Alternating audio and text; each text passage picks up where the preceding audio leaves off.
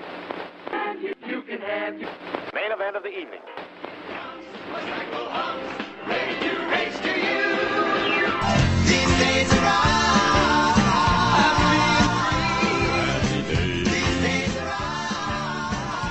Hello and welcome to These Days Are Ours, a Happy Days podcast. I'm Peter. And I'm Joe. And today we are discussing Season 8, Episode 14. Hello, Mrs. Arcola, or Chachi's House. Okay, Peter, tell us what happens in Hello, Mrs. Arcola, or Chachi's House. We open with Joni and Chachi at Arnold's discussing possible movies to see. Hey, we can go see The Blob. Is it any good? Fonzie comes in with Potsy, who is testing the extent of his finger-snapping powers so Potsy can write a paper on it. I'm either going to call it exceptional extrasensory attraction capabilities of Homo sapiens or how to pick up girls. Instead of a movie, Joni suggests Chachi come over to her place to watch TV, but Howard doesn't want Chachi to come over so much. Joni suggests she come over to Chachi's place, but he claims his TV is broken. A lie Joni instantly sees through. You said you watched the basketball game last night. Look, Joni, I just want to see a movie, all right? Well, why can't Is that we all right with you? They're about to argue when Jenny shows up to observe. Joni points out that she and Chachi have been dating for a year, and Joni has never been to Chachi's home or met Chachi's mother. You have never introduced her to your mother. Jenny says that's normal. She and Eugene have been dating for a while, and she has yet to introduce him to her parents because she's ashamed of him. Chachi makes Jenny leave, and Joni tearfully asks if Chachi's ashamed of her. He claims he's not. He's out in public with her, isn't he? And he hasn't asked her to wear a bag on her head, right? Joni promptly ends their relationship and leaves. Joni, wait. Yeah? This is yours. I never gave you a ring. That night at the Cunningham house, Joni discusses the breakup with Fonzie over Chachi not introducing her to his mother. Fonzie promises to take care of it. I got a cousin who don't take the benefit of knowing me in person. Where is that Fonzie really finesse, you know? No idea. The next day at the Arcola residence, Chachi helps his uncle Gonzo find his cleats. Gonzo claims to have a big game today. President Coolidge will be there, and he goes up to the roof of the building. Fonzie shows up and tells Chachi he invited Joni, Howard, and Marion to dinner here tomorrow night. Chachi claims his mother, Fonzie's Aunt Louisa, is having surgery tonight, then changes it to a bridge game. A bridge party made up of some of her friends who've had surgery. That's why I got confused. Just then, Louisa enters, having just gotten back from Potsy's apartment, as Cheese's landlady. Potsy Weber called me downstairs to his apartment to help him fix his garbage disposal. I explained to him he doesn't have a garbage disposal. She confirms that she's not busy, and she's delighted to hear the Cunninghams are coming to dinner. Chachi's not enthused to have the Cunninghams over to meet his mother talking about fixing garbage disposals, or his uncle talking about Newt Rockney. Fonzie calls him out for being ashamed of his mother and uncle, and Chachi protests that the Cunninghams have a perfect father-knows-best life. Fonzie isn't happy with Chachi. You're not really ashamed of Joni, are you? It's just your mother, where you live, your family. It's great. And insists everything will be fine as long as Chachi doesn't blow it. The next night, as Louisa is making dinner and getting ready, Chachi worries her spaghetti sauce will be too spicy for the Cunninghams, and also worries about his only owning one suit, and also worries about the mismatched chairs and dinnerware. Nothing matches. Nice variety, huh? Nice. It looks like the back room of a pawn shop. They'll think they're having dinner at a garage sale. On the bright side, Chachi sent Gonzo out to the movies tonight, and then his uncle immediately shows up, having spent all the money Chachi gave him on walnuts. What's a movie without walnuts, huh? Chachi gives him more money and sends him out. The doorbell buzzes, and in come Joni, Howard, and Marion. Greetings are exchanged, and Louisa remarks on her late husband's alcoholism and kissing ability. And just when Chachi's father, rest his soul, used to come in, the first thing he'd say was, "Hey, Louisa, where's the sauce?" The man had no manners. But boy, could he kiss you. Dinner begins, and while the Cunninghams are complimentary of Louisa's cooking, Marion starts to have an allergic reaction to the cayenne pepper in the sauce. She gulps down water and flees into the bathroom. Oh, Howard, you just go back and sit down. Don't you want me to come with you? Trust me, dear, this is an experience we can't share. Gonzo returns and immediately enlists Howard to play football with him. Louisa explains Gonzo used to play professionally, and never once did he wear a helmet. Gonzo tackles Howard onto the couch. All right, here, take the ball, I'll tackle you. Right, here. Right back! After dinner, Gonzo has gone onto the roof, and Joni is helping clean up his walnut shells. Chachi asks if she understands now why he didn't want her to come to his house, but she doesn't. Marion comes out of the bathroom, apologetic over ruining dinner. Howard is taking Gonzo in stride. He fixed Howard's back. They insist Louisa and Chachi and Gonzo come over for dinner in the future. Alone, Chachi is still upset about the night, but Joni insists everyone had a wonderful time and it all worked out. All I care about is you. She leaves, and Louisa returns, and Chachi tells his mother he loves her. The next night, Chachi is watching Beat the Clock with the Cunninghams. If the guy breaks all those water balloons in 10 seconds, he wins the luggage. And Fonzie comes home with walnuts for everyone. Thank you, Peter. That was Hello, Mrs. Arcola. It first aired back on February 24th, 1981. This was a very busy night for television. Happy Days was followed by a new Laverne and Shirley, in which the girls get stoned on marijuana brownies and almost marry two British musicians. Oh my God, that sounds amazing. And they're played by Peter Noon of Herman's Hermits and Eric Idle of Monty Python. I love these California beds. You called us birds. Hey, why don't you get us 2 TP tacos and a couple of them coyote sodas, please? 2 tacos, 2 sodas! CBS had a new episode of That's My Line featuring the world's greatest butler, a lingerie party for ladies only, an interview with the amazing Randy, and a visit with a lady who started a theater for handicapped children. And NBC had a new episode of Lobo, in which comedy legend Sid Caesar guest stars as a mad bomber who claims that his love for America is the reason for his crimes. Also, Chief Carson is held hostage by a mother whose baby is a robbery suspect. So, Peter, of those 3 choices, what are you watching? I want to see the baby hostage one. Oh, my God. I was very intrigued by that Lobo plot summary. I couldn't believe it myself.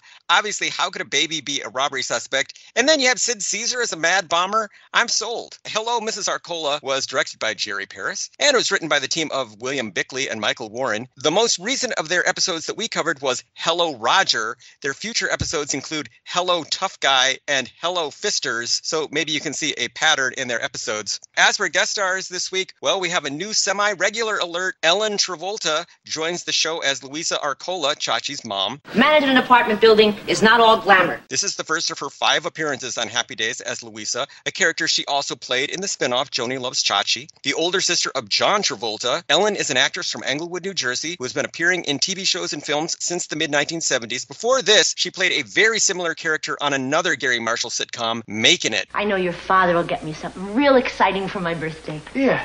Like an extension cord. She also had a recurring role as Horshack's mom on Welcome Back, Kotter, plus guest parts on All in the Family, What's Happening, One Day at a Time, Chips, The Love Boat, and Different Strokes. After Happy Days, Ellen went on to play Scott Baio's mother again on Charles in Charge. She also appeared on General Hospital, The Single Guy, Murder, She Wrote, and Judging Amy. Ellen's movies include Grease and Lonely Hearts. So, Peter, what did you think of Ellen Travolta as Louisa Arcola? I really loved her performance as Louisa Arcola. I think that was the highlight of the episode for me. She just gives off this very warm, engaging vibe. She seems like the kind of person that would be really enjoyable to spend an afternoon with. She's vivacious. She's friendly. She makes really spicy spaghetti sauce. And I liked her a lot, even if she is a landlady. And even if she is responsible for giving the world Chachi. Ellen Travolta is the best part of this episode. I can 100% understand why Gary Marshall hired her again after Making It to play pretty much the same character here. She comes across as so genuine and so loving, and you can completely imagine her as a single mom trying to raise this teenage son and manage this apartment building. So I think Ellen plays this part perfectly and is so charming and so likable. I'm really glad she's here because she really elevates this episode. We also have J.J. Barry as Uncle Gonzo. Gonzo the Great! JJ was a New York actor who worked in film and TV from the late 60s to the early 90s. By the time he did Happy Days, JJ had already been a regular on Laugh-In and The Corner Bar. He'd also made guest appearances on The Bob Newhart Show, Alice, and Three's Company. He made multiple appearances on Barney Miller, both before and after this episode of Happy Days. After playing Uncle Gonzo, JJ guested on Soap, Booze and Buddies, Webster, Hill Street Blues, Night Court, and MathNet. His films include This Is Spinal Tap, History of the World Part 1, and a couple of Richard Pryor movies, JoJo Dancer, Your Life is Calling, and Moving. Unfortunately, JJ died in 1990 at the age of 58. So, Peter, what did you think of J.J. Barry as Uncle Gonzo? I'm torn between this episode plays his genuine disability for laughs, and it's kind of uncomfortable, and liking the fact that pretty much everyone takes it in stride. Like, they're not judgmental or cruel towards him, except for Chachi, because he's the worst. So, there's that. I thought it was a solid enough performance, and it accomplished what was being called uncalled for. JJ plays the part pretty well. I think the part is written in a very exaggerated, cartoony way that I don't think meshes with the tone of the rest of the episode. I can understand why they didn't bring Uncle Gonzo back for future episodes. He doesn't seem to be a part of Chachi's household after this episode. How can you have this person in the show on a regular basis? Again, J.J. Barry is a very accomplished comedic character actor, and he plays the part very well. I don't know that he really fits into this episode, though. Yeah, they went a little bit too far with the, okay, we need to give Chachi an embarrassing uncle of some kind. He's written in such a bizarre way, because the rest of the show is about real-life concerns. Am I embarrassed of my own family? Am I comfortable having my girlfriend and her family visit us? Those are real-life issues, and then you have this character who's written in a very unreal kind of way, and it clashes with the rest of the episode. All respect to J.J. Barry. I think he plays the part pretty funny, and if this were a sketch comedy show, I think that part would actually fit in a little bit better. As for songs this week, the only one I heard was Surf City by Jan and Dean from 1963.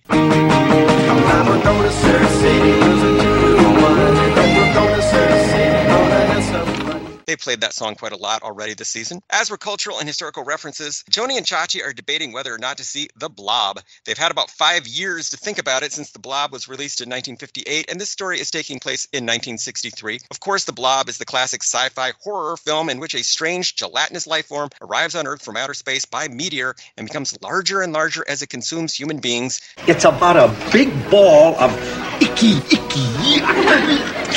It's disgusting. Steve McQueen plays a young man who must rally the local teenagers to fight both the Blob and the prejudice of adults. Al warns Joni and Chachi not to see Psycho. This film, Alfred Hitchcock's adaptation of a Robert Bloch novel about a murderous motel owner, would already have been 3 years old since it was released in 1960, not to mention the fact that the Cunninghams already saw Psycho in season 3. Nevertheless, the film is famous for a scene in which leading lady Janet Leigh is killed in a shower.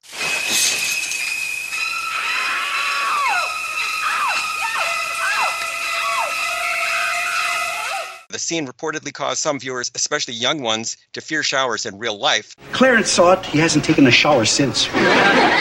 And this whole scene about the Blob and Psycho made me realize that a lot of times Happy Days treats the past as just one big amorphous blob of time. 100%. They are just kind of throwing everything from the past into a big pot and making a delicious, confusing goulash. Fonzie says Norman Rockwell would put Joni and Chachi on the cover of the Saturday Evening Post. Born in New York in 1894, Norman Rockwell was a painter and illustrator who became famous for his quaint depictions of everyday American life. His work appeared in the Saturday Evening Post for nearly 50 years. And, of course, every Saturday evening, I bring out the mag. The what? Magazine. Oh. Oh, that reminds me, that artist I sent by, did you look at his stuff? You mean the Rockwell boy? Skinny kid with the pipe? Yeah, that's a kid. Yeah, I glanced at it, and he's too far out for me. Oh, yeah. Well, I know you got to play it safe. Yeah. Rockwell died in 1978, just 3 years before this episode aired. And yes, Rockwell occasionally depicted malt shops in his paintings, like Soda Jerk and After the Prom. Fonzie says that Louis Pasteur invented milk. Pasteur was a 19th century French microbiologist who devoted his life to preventing the spread of diseases. One of his techniques involved exposing certain foods and beverages, including milk, to mild heat in order to eliminate pathogens. This process is known as pasteurization. Jenny says, "Nice going, Romeo." She is sarcastically referring to the tragic young hero of William Shakespeare's 1597 play Romeo and Juliet, which has become one of his most performed and adapted works. In particular, the name Romeo has become a generic term for lover. Our love's gonna be written down in history, just like Romeo and Juliet. Uncle Gonzo says that President Coolidge is going to be at his football game. Calvin Coolidge took office in 1923 following the sudden death of Warren G. Harding. Just hit the east side of the LBC on a mission trying to find Mr. Warren G. Coolidge was then elected on his own in 1924 and served until 1929 when he was succeeded by Herbert Hoover. Known as Silent Cal, Coolidge served during the economic boom known as the Roaring Twenties. Coolidge died in 1933 at the age of 60. Chachi says says that Uncle Gonzo is waiting for Knut Rockne. Knut was a Norwegian-born football coach who had an incredibly successful career at Notre Dame from 1918 to 1930. It all came to a sudden end with his death in a plane crash in 1931. Even that didn't stop him from becoming possibly the most famous football coach in American history. Chachi worries that Uncle Gonzo will say, "I gotta win one for the Gipper." He's referring to George Gipp, who played at Notre Dame for Coach Knut Rockne, but died of pneumonia in 1925, just 3 weeks after a victory over Northwestern. In the 1940 biopic Knut Rockne All-American, starring Pat O'Brien in the title role, a young Ronald Reagan played George Gipp. That film contains the famous quote, "Win just one for the Gipper." Someday when the team's up against it, breaks are beating the boys, ask them to go in there with all they've got. Win just one for the Gipper. The nickname Gipper and that aforementioned quote followed Ronald Reagan into his political career. So you can already see the effect that recent headlines were having on Happy Days. Yep. Chachi says that the Cunninghams are like Father Knows Best. This wholesome sitcom about an insurance salesman and his family debuted on radio in 1949. The TV version debuted in 1954 and ran for 6 seasons. Robert Young played the lead on both radio and television. Robert Young and Jane White. With Eleanor Donahue, Billy Gray, and Lauren Chapin in Father Knows Best. You ever watch any Father Knows Best? I have not. It's one of those things that everyone knows about it, but I feel like very few people today have actually just sat down and watched it. I have watched some of Father Knows Best. It is a very, very dull show. Chachi tells Uncle Gonzo that a Roadrunner cartoon is playing at the movies. By 1963, animated theatrical shorts were on their way out, and Warner Brothers' entire animation department was dying. But the Roadrunner series, created in 1949 by Chuck Jones, managed to survive until 1966 because these cartoons were relatively cheap and easy to produce. Hooray! Meep, meep. Soup's on is a well-known expression, meaning simply that a meal is ready. It's odd that Howard is unfamiliar with this idiom since it was in common parlance by 1963. Donald Duck had even starred in a 1948 cartoon called Soup's On. Were you familiar with that expression, Soup's On? Yes, I was, because I'm a normal human being, Howard. Yeah, Marion says that she's allergic to cayenne, a mildly spicy pepper commonly used in cuisine around the world, especially in its dried powder form. Such an allergy would be rare, but cayenne may cause digestive issues for those with GERD or IBS. If Marion were actually allergic to cayenne, she might break out in hives or have difficulty breathing. So what I'm saying here is that Marion is not actually allergic to cayenne. It's just making her need to use the bathroom, to put it gently. She probably has a digestive issue like GERD or IBS, so I don't want to dwell on that, but that's kind of what the episode is about. And I was really surprised that they went that direction with the humor, but they did. Uncle Gonzo played football with the Canton Bulldogs. I thought this might have been a college team, but it was actually an early professional football team based out of Canton, Ohio. The Bulldogs were founded in 1903, before the National Football League even existed. The team finally folded in 1927. While they were not the first professional football team, the Bulldogs are considered one of the first famous pro squads. Much of the fame deservedly came as a result of the team's winning ways. The Bulldogs were a powerhouse in the pre-NFL days and gained great notoriety because of one particular star player, the legendary Jim Thorpe. The reason the Football Hall of Fame is in Canton is the Canton Bulldogs dominated the sport in its early days. The Arcolas have a vintage Budweiser clock hanging over their couch. These lighted clocks were mainly used in bars as advertisements. I couldn't find an exact date on when they were made, but the ones on eBay seem to be from the 1980s. Chachi, Howard, Marion, and Joni watched Beat the Clock. This was a game show hosted by Bud Collier from 1950 to 1958. Hi, I'm Bud Collier, and these are just a typical assortment of the many props contestants work with on Beat the Clock. We give them a lot of very simple things to do. Anyone can do them. You take this poker chip, for example. You just have to place it on your forehead like this, wriggle your face, and then catch it in your teeth. It's been revived numerous times since then, most recently in 2018. Contestants are asked to complete silly and contrived challenges within a strict time limit. The game show was heavily referenced in Chachi's Incredo Wax back in season 6. Other observations this week: Jenny Piccolo is still dating Eugene. In what universe, Peter? At least she's ashamed of him. At least she's not proud of the fact that this is what she has been reduced to. Howard's chair is back this week. I was very happy to see it. And Fonzie even jumps into it. Go fetch the man of the year, a goddamn chair. Just once, I'd like to see him jump into the chair, only to discover that the chair is gone that week.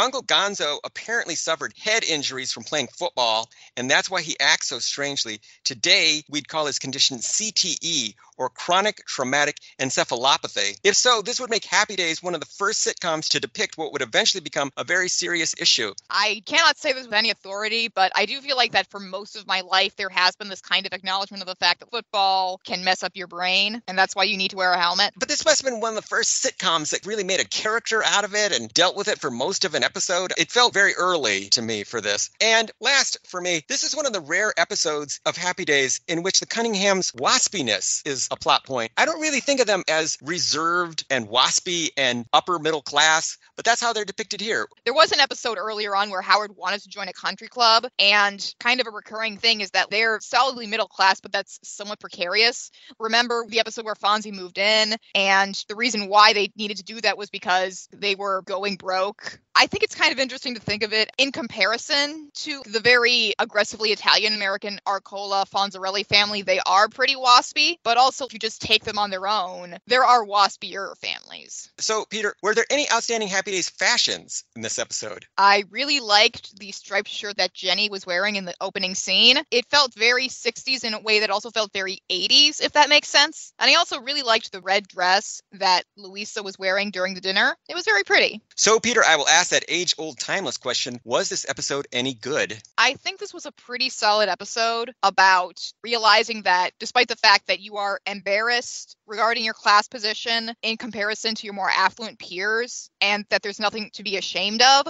but I feel like it's dragged down by the fact that, like, I fucking hate Chachi, and a lot of this episode comes across as him being embarrassed of his awesome mother. You just mentioned what was my pet peeve with this episode, and it is Chachi's behavior through the whole thing. His treatment of Joni at the beginning is horrible. His treatment of his family is horrible. Telling Joni that, no, I'm not ashamed of you. It's not like I'm making you wear a bag on your head when we go out together. Oh my God, you are the worst. I thought that was such a stupid and hateful thing to say, and we're supposed to be rooting for him as the young romantic hero in this story. The rest of the episode is actually pretty good. This is kind of an interesting story about the more prosperous Cunninghams going for an awkward dinner with the working class Arcolas is kind of an interesting idea for a story. Ellen Travolta gives a very good performance. I think Erin Moran as Joni is quite good through this whole episode. The one thing that derails it for me is the way that Chachi is written. You ungrateful little brat. You have a great mom who's working her ass off to support you.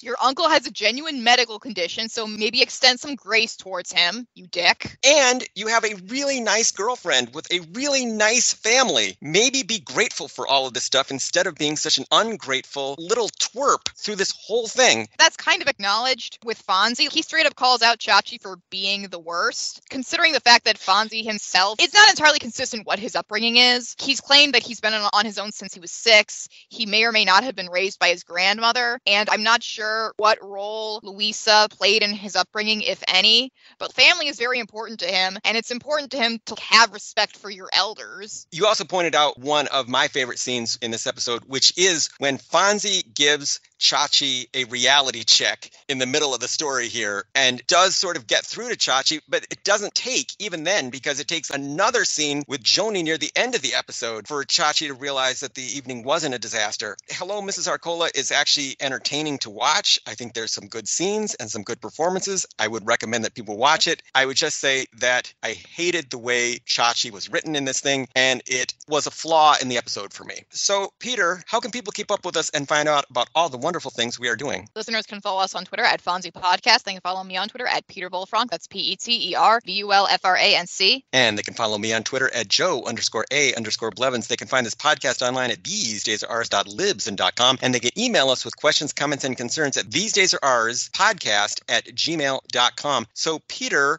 what do we have on the docket for next week? Next week, Fonzie gets shot. That is the title of the episode. I'm already excited for it. So, see you later, alligator. In a while, crocodile. When you say but, you tell the world you know what makes it all the way. When you say but, you say you care enough to only want the king of beers. There is no other one. There's only something less. Because the king of beers is